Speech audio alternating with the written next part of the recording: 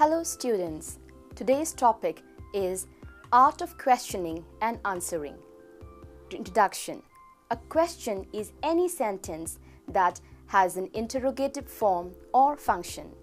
In classroom settings, teacher questions are defined as instructional cues or stimuli that convey to students the content and elements to be learned and directions for what they are to do and how to do it. The ability to ask questions is a foundation to inquiry learning. Questioning is one of the most important devices of teaching. It plays a very important part in learning, teaching, and testing. It is said that the success and efficiency of our teaching depends more on the skill and judgment with which we put questions than on any other single circumstance. It is said that the teacher who never questions never teaches. In fact, the power to question well is one of the fine arts of teaching. According to Raymond, the acquisition of a good style of questioning may be laid down as some of the essential ambitions of a young teacher. Questioning, in fact, is one of the tricks of trade for a teacher. A question is a natural and enjoyable means of intellectual and social growth for the child. It is recognized as one of the most important means of stimulating thinking and learning process in a child's growing stage. The mind of the learner and the teacher can be brought into close touch, and the learners can be taught to be creative through this device. Questioning can be said as the key to all creative activity. Now coming to the significance of questioning. The questioning process is an essential part of instruction in that it allows teachers to monitor students' competence and understanding as well as increase through provoking discussion. Through encouraging students to formulate educated responses and express their opinions, teachers are able to assess how familiar or interested they are in the material or content. Now, the art of questioning is the most potent weapon in the educational armory of the teacher. Good questions, by the very nature, are educative and they have a very prominent place in all kinds of learning, writes F. Theodore Struck. Questioning plays an indispensable part in learning, teaching, and testing. If used at the right way, at the proper time, questions lead to new realms of understanding and they serve as a means of organizing knowledge or correlating the results of educative experiences of trying together units of learning and integrating personality. One who questions faultlessly teaches effectively. Salmon holds the view that a bad questioner is a bad teacher. Questioning is meant to interest, engage, and to challenge the pupils and to check on prior knowledge. It helps to stimulate, recall, and use the existing knowledge and experience in order to create new understanding and meaning. It allows focusing and thinking on key concepts and issues, thus expanding pupils' thinking from the concrete and the factual to the analytical and evaluative. Good learning starts with good questions, said Professor Guy Claxton, University of Bristol. Now, questioning enables teachers to check learners' understanding. It also benefits learners as it encourages engagement and focuses their thinking on key concepts and ideas. These questioning needs to inspire gifted and talented learners to embrace cognitive thought at a higher level and is easier to achieve when using open questions. These questions are often arranged according to their level of complexity. This is called taxonomy. Bloom's taxonomy is one approach that can be used to help plan and formulate higher order questions. This type of questioning also actively encourages the development of thinking and dialogue skills. According to Bloom taxonomy, we have the following order: knowledge, describe, identify, who, when, where; comprehension, translate, predict, why; application, demonstrate, how, solve, try it in a new context; analysis, explain, infer, analyze; synthesis, design, create, compose; and evaluation, assess, compare, contrast, judge. Now coming to the purpose of questioning in classroom teaching. The following are the purposes of questioning in a classroom teaching. Number 1, to test the previous knowledge of the students. Number 2, to enable them to recall something. Number 3, to enable them to recognize something. Number 4, to enable them to think over something. Number 5, to elicit something from the students. Number 6, to keep children mentally alert. Number 7, to promote initiative and originality. Number 8, to stimulate the curiosity of the students. Number 9, to ascertain whether the students are following the lessons or not. Number 10, to link new knowledge with the old. Number 11, to diagnose the weak points of the students. Number 12, to stimulate interest and effort on the part of the students. Number 13, to revise the work covered earlier. Number 14, to develop appreciation and ideals. Number 15, to create and develop and maintain a good emotional and intellectual atmosphere in the classroom. Now let's see the classifications of questions. Questions may be classified in a number of ways according to the purpose they serve, the stage of the lesson they are put, and according to the particular form or structure. However, a general and broad classification may be as follows. Natural questions. Now here, when the questioner wants to elicit some information and for that purpose makes a query. Formal questions. Here, when the questioner already knows about the information asked for. These are put to pupils mostly in the classroom. Formal questions are further classified into two groups: testing question and teaching or developing questions. Testing question. As the name says, these questions are for asking specific targets before the lesson is taught or after the lesson is taught. It is sort of evaluative in nature. It can be introductory to test previous knowledge, or it can be recapitulatory. Teaching or developing questions. These questions are asked during the course of the lesson and help the teacher to elicit information and impart new knowledge. It helps to formulate new generalizations in an inductive way and to focus attention on important points. We have now techniques of questioning. Questioning skills are not just about being aware of the different kinds of questions that are possible to ask. The real skill in questioning is knowing how to use the different kinds of questions.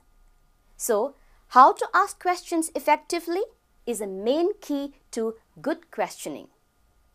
Anyone can ask questions, but to ask them purposefully and effectively requires understanding, insight, and experience. Some of the following techniques can be followed. Number 1. Questions should be stated clearly, definitely, and concisely. Give a pause. After pausing the question, before naming the child who shall answer it. This helps to ensure that the whole class will give attention and thought to it. If the name is announced, then the rest of the class will have no inclination to listen. Number 2, encourage development of thought. The teacher can do it by paying close attention to the pupil while he is speaking. It has a good psychological effect upon the pupil, and it also sets a good example to the rest of the class. In order to stimulate thinking, it is very essential that the teacher gives response to the child. Number 3. Allow sufficient time for replies. The student, according to the kind of questions asked, should be given time for replies. This will enable the child to give adequate thought to gather the right and appropriate answer. Number 4. Proper discipline must be maintained. Students should not be allowed to answer without permission. Sometimes enthusiasm to answer questions results in chaos in the classroom and spoils the whole purpose of questioning. Number 5. Judicious blending of talking and questioning. Questioning is not a one-way traffic. There is ample scope for the teacher as well as the students to put questions. The teaching-learning process is effective only when the teacher and the students establish good understanding. Now we have some of the characteristics of good questioning, which are as follows. Number 1, the language of the questions should be simple. Number 2, questions should not be ambiguous, lengthy, and vague. They should be clear, brief, and to the point. They should be suited to the ability of the children to whom the questions are put. Number 4, questions should be relevant to the topic. Number 5, questions should be graded. They should neither be too easy nor too difficult. If the problem is too easy, the child will not take any interest in it, and if it's too difficult, he will get discouraged. Number 6, questions once asked should not be repeated unless the teacher is sure that the class has not followed it. Number 7, the teacher should try to vary the form of his questions. Number 8, 2 questions should not be asked in one. Number 9, questions should be made interesting as far as possible. Number 10, questions should be framed in such a way that they do not encourage guesswork. Number 11, questions should be addressed to the entire class. Number 12, questions should be asked in a pleasing manner. Number 13, adequate time should be given to answer. Number 14, the student should be encouraged to ask questions. Number 15, questions should be put in such a way that every student thinks he will be asked to answer whether he is good or weak.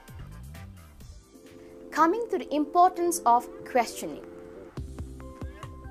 Why is questioning important? Questioning is a critical skill for teachers because it is the most common form of interaction between a teacher and pupil. It is an element of virtually every type and model of lesson. It is a key method of providing appropriate challenge for all pupils. One can also say that it is an important influence on the extent of progress made and the most immediate and accessible way for a teacher to assess learning.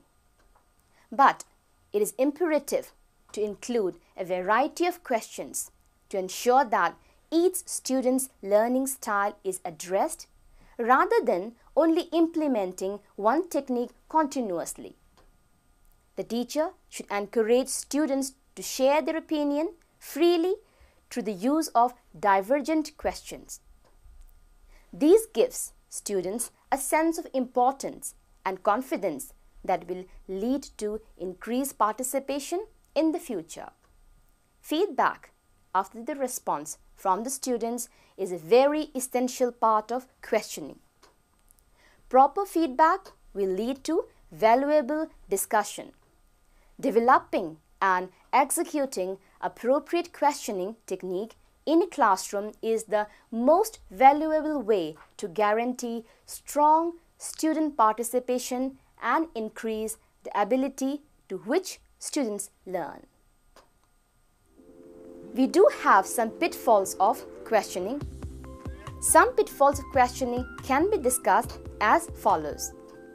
Asking too many closed questions.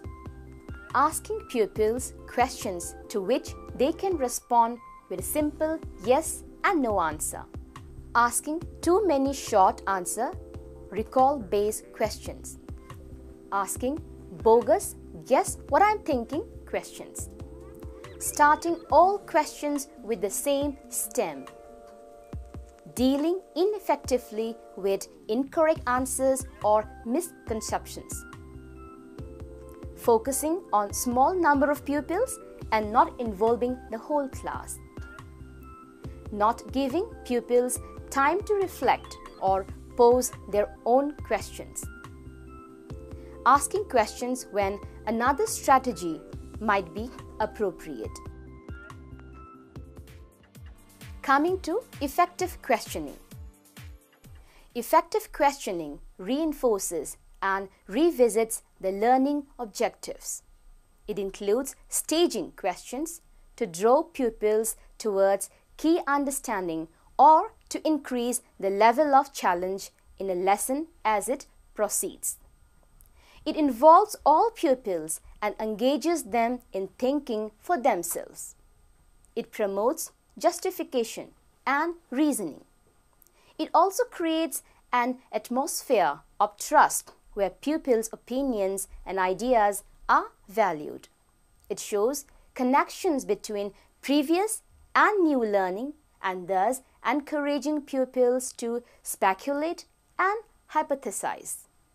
It also encourages pupils to ask as well as to receive questions and at the same time encouraging them to listen and respond to each other as well as to the teacher. Now coming to the conclusion. In conclusion, we can say that questions are a check by which a teacher is able to know about the thought process of the pupils. He is then able to give them a proper direction. If not framed properly, a teacher can change the views of the pupils. It is a technique for evaluation or an examination. It is for the application of knowledge, promoting understanding, and for evaluating a pupil's learning or achievement. A teacher's questioning skills have the potential to increase students' classroom participation and achievement. Thus, it promises improvement on the effectiveness of classroom instruction. In the end, we can say that there is no hard and fast rule, but questioning is a technique learned by experience. Intelligent handling of the technique by the teacher will result in successful teaching learning. So, I end the topic with the words from Rudyard Kipling. I kept 6 honest serving men. They taught me all I know. Their names are what and why and when, and how and where and who. Thank you.